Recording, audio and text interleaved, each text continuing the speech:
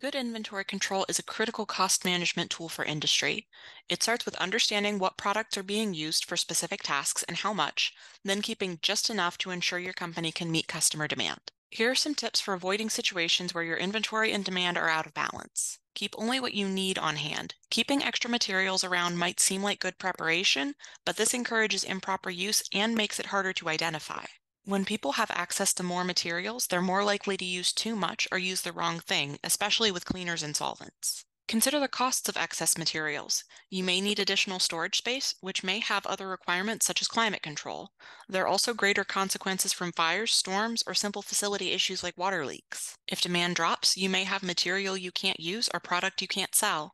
Either you keep storing them in case demand goes up, or you dispose of them, and your inputs become waste without ever having been used for their intended purpose. Centralize inventory storage. Keeping track of where materials are in the facility is a key step to preventing excess waste of raw materials.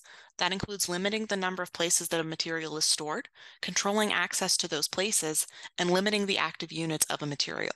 For example, if a bottle of solvent used to clean parts is left unattended, it may be assumed to be contaminated and disposed of prematurely, and this is more likely if people can grab multiple bottles of the same thing. For materials that expire or degrade over time, it is important to ensure that materials are used in the order they are obtained, commonly known as first in, first out. Good inventory control practices can reduce waste, emissions, cost, and even safety risks. Not sure where to start? The Pollution Prevention Institute offers technical assistance. Call us at 800-578-8898 or email us at ksu-ppi@ksu.edu.